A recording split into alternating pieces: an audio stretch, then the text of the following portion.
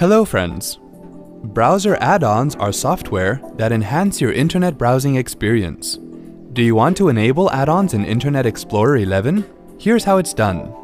On the Start screen, click on the Internet Explorer tile to open it. Click on the wrench icon at the bottom menu, and then click View on the desktop on the menu that appears. Click on the gear icon on the top right corner of the window, and then select Manage Add-ons. In the Manage Add-ons window, under Show drop-down menu, make sure the Currently Loaded Add-ons option is selected. Select the add-on you want to enable from the list, and then click on Enable button.